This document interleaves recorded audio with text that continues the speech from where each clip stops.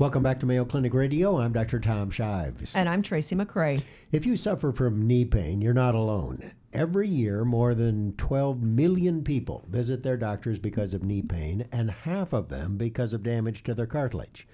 Now, cartilage is that glistening white substance on the end of the bone that acts as a cushion between the bones and allows for smooth, pain-free motion of the joint. Physicians and researchers have been trying to figure out how to grow cartilage and how to be able to repair cartilage for absolutely decades.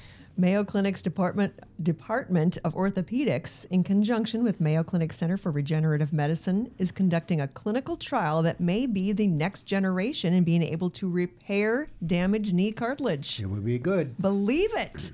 This new approach, called Reclaim, completes the repair in a single surgery by using regenerative medicine techniques to recycle the patient's cartilage on the spot. And here to explain are Dr. Daniel Saris and Dr. Aaron Krych. Dr. Saris is the orthopedic surgeon, and Dr. Krych is an orthopedist with a focus in sports medicine. Welcome both of you to the program. Thank you very much. It's a pleasure to be here. I mean, you've got to be pretty excited about this, right? I mean, people have been trying to do this for years, and it sounds like you two may be on the cusp of actually being able to do it. Yes, I think that's right. It is exciting, and it's exciting for more than one reason. It's exciting to be able to do something new and to do something for the very first time in patient care, having a patient trust you to do something that's never been done on the world for the first time together. But it's also great to be doing that as a team.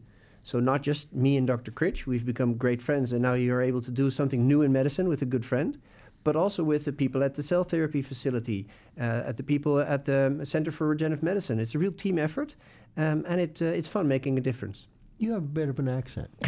Yeah, that's true. I come from Amsterdam, Dr. Shives. Amsterdam. Yes, born and raised in the Netherlands, and I just moved to Minnesota. You guys have a little bit of an accent here. I moved here in February, so it's been a really interesting year, and we've accomplished quite a lot, and we've treated the first 2 patients already. Really? So, Dr. Krych, you see this fairly commonly.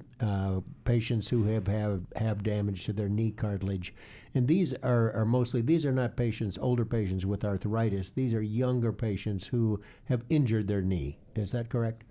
Yeah, I think that's the most typical patient that we see in the sports realm. The analogy I use, coming from Minnesota, is that if you think of your knee inside of your joint like a road, if there's a single pothole on that road, you're really a good candidate for cartilage restoration surgery.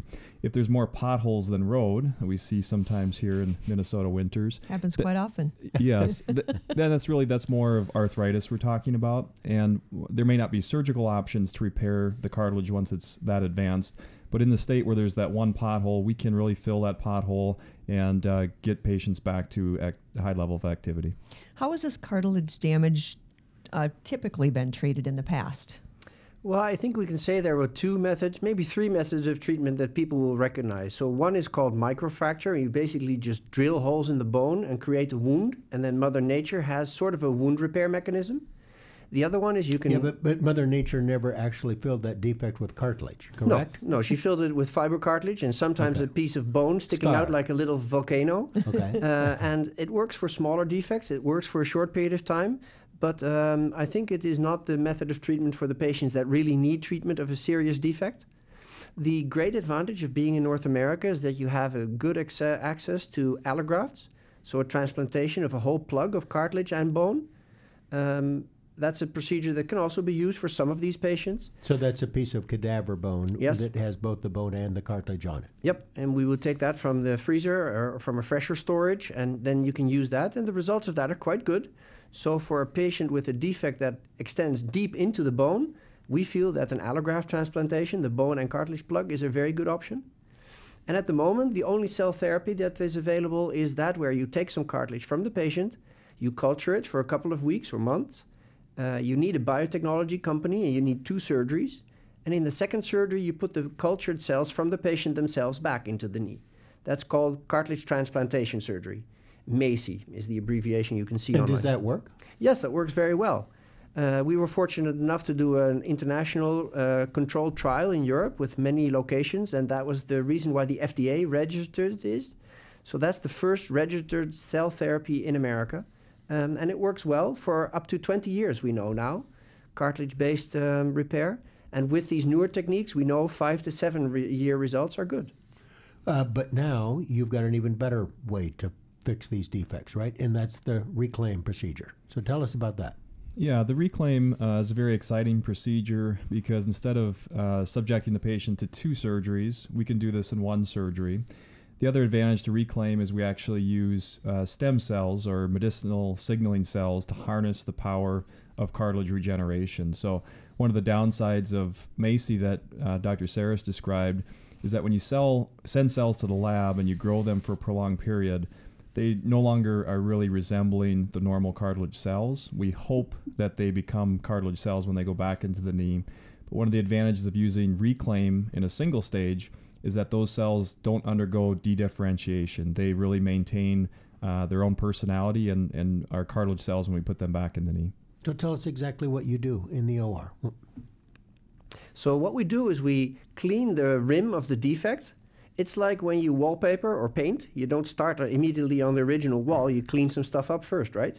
What we can do is we can recycle the paint or the wallpaper. So we take a small piece of cartilage from the rim of the defect, and the cells in that tissue are still cartilage cells. The tissue isn't good anymore, but the cells are still fine. So we found a way to digest and chemically mince and digest that tissue. And then we get the individual chondrons, the chondrocytes, with a little part of their listening apparatus around them. But those are not enough. Those cells are not enough to fill the whole defect. And that's why we mix them with these MSCs, the signaling cells, the stem cells. We need about 10% of the patient's own cartilage, 90% MSCs.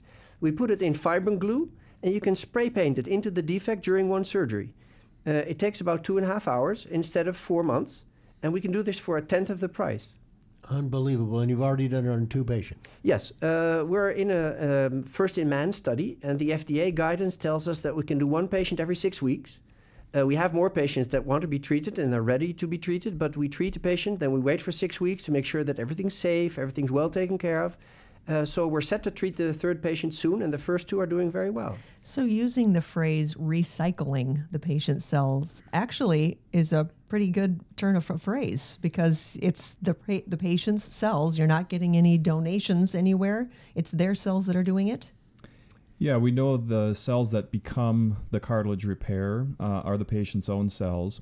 And Dr. Saris has done some elegant work in the Netherlands looking at that cartilage repair site. And even though we use the medicinal signaling cells to help regenerate the cartilage, they actually go away over time. And what's left in that regenerated tissue are all the patient's own cells. So what's the recovery like for this procedure? Well, it's an interesting question. So from our patients now, it's too early to tell because they're only 6 weeks and 12 weeks out. But both of them are doing fine, and it's daycare surgery. So they're only in the hospital for a few hours. They walk when they leave the hospital. And the patients that we treated in the Netherlands, they actually recovered 4 to 6 months quicker than we were used to seeing from the other technologies. And obviously it is because we are enthusiastic and because they were the first ever to be treated. But it's also because these signaling cells, the medicinal cells, don't only create growth factors, they also change the intra-articular environment, and therefore the knee heals up quicker. These patients had less swelling, they had less synovitis, inflamed tissue in their knee joint. And that's part of those roles of those cells as well. That's quite advantageous. Remarkable. But how did you have a pretty good idea that this was going to work? I mean, you must have done some studies prior to using it on humans. Yeah, so Dr. Krych traveled with the International Cartilage Repair Society as one of the international fellows a couple of years ago, and that's when we met. And we had thought about something like this, and from those ideas came sort of a gut feeling that this was going to be right. Then we did a couple of in vitro lab experiments, and we didn't even do any in vivo experiments because the human patient is the best one to experiment this in. And patients were gracious enough to understand. We explained it in the way that they trusted us, and they were part of our team. Finally, what do people do that are listening that want to be part of this? Because I'm sure you said there are people who want to. Yes. The list is long, I'm sure. Yes, we have information on the trial at clinicaltrials.gov. We have a nice dedicated study coordinator, and we're certainly happy to listen to patients and to screen patients to see if they be candidates for this exciting trial. They can send us an email at cartilage@mayo.edu, or knee@mayo.edu. Excellent. knee@mayo.edu. There you go. Get your name on the list if you've got a cartilage defect of your knee. You guys are fabulous, and what a remarkable advance this potentially is, and all the best to both of you. We've been talking about cartilage repair and next-gen cartilage repair with orthopedic surgeons Dr. Daniel Saris and Dr. Aaron Krych. Thanks so much for being with us. Thank you. Thank you very much for having us. It was wonderful.